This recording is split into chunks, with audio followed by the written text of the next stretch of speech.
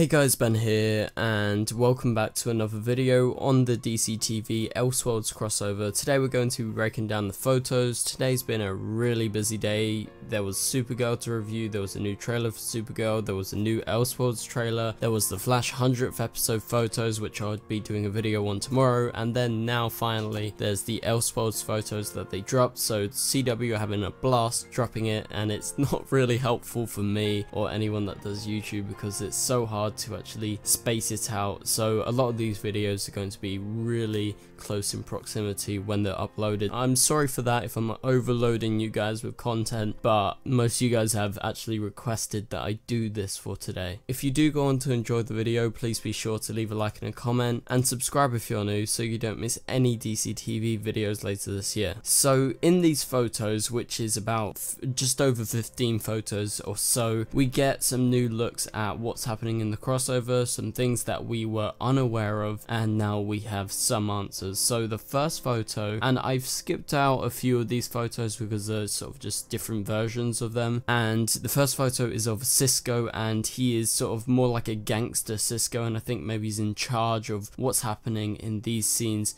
to do with Barry and Oliver, and they are in that get-up that we talked about a while ago. They are comic book characters, and essentially they're playing the Elseworlds versions of themselves, so it's not our Barry and Oliver, and you get to see a sort of more gangster-like looking James Olsen with Cisco in this bar, and there's just various photos of them, you know, at the bar, and just different versions of this one scene. And then we go to a photo of Barry and Oliver. It seems like they're in their normal close, so maybe this is at the end of the crossover. But the next photo is of Oliver in the Flash suit, so obviously by this time they've switched over and Oliver's got the powers of the Flash. Oliver is Barry in this photo, and we get a really nice photo of the Monitor looking extremely comic book accurate, followed by a look at Batwoman. This is just a different version of the photo we got the other day from EW. She's sort of just praying like Batman would do, or like Batwoman or Batgirl, like all the family does, sort of just maybe canvassing some sort of area that she's about to attack. And one of my favorite photos is of Supergirl, and this is just a really nice photo. I love how she's in the forefront, and we don't get enough of these photos anymore, like just some nice crisp photos that don't show much but just good photos. And so we go to the lab of Dr. Destiny working